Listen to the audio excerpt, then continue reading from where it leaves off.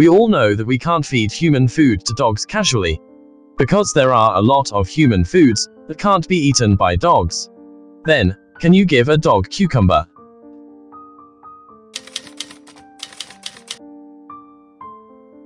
Yes, you can feed dog cucumber. Cucumber is a kind of human food that can be eaten by dogs, and cucumbers are more suitable for dogs to eat. Cucumbers are crispy and sweet, and most dogs like them very much.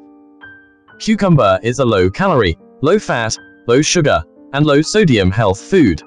It contains 96% water, and also contains vitamins K, C, B1, B5, and B6, molybdenum, potassium, manganese, copper, and other vitamins and minerals substance.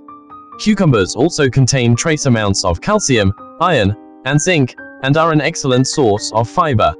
Cucumber does not contain elements harmful to the dog's body, and it has a crisp taste. Dogs like it very much. It is an ideal dog snack. The nutrients in cucumber are good for human health, and dogs can also benefit from eating a small amount of cucumber. The vitamin K and calcium contained in cucumbers have been found to improve joint health and promote bone growth in dogs. And eating pumpkin cucumber helps to stimulate insulin release and reduce blood sugar peaks. In addition, the fiber and potassium in cucumbers are also related to the heart health of dogs. It also has anti-inflammatory effects and is often used in skincare.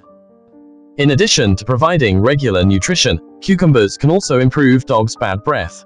Cucumbers are rich in phytochemicals and phytonutrients, which can help refresh the dog's breath and destroy the odor-producing bacteria in the mouth. However, it can only be regarded as a small snack to alleviate the dog's bad breath problem, and it is still not a substitute for toothpaste. Regardless of whether the dog eats cucumbers or not, the owner still has to remember to brush his teeth regularly. In this section, one will show you precautions for feeding cucumbers to dogs. First, give a sip first. Every dog's immune system may be different, and we cannot be sure whether our dog will be allergic to cucumber. Therefore, when feeding cucumbers to the dog for the first time, the owner is best to cut a small piece for the dog to try to check whether the dog has allergic symptoms. If everything is normal, increase the dog's dose next time.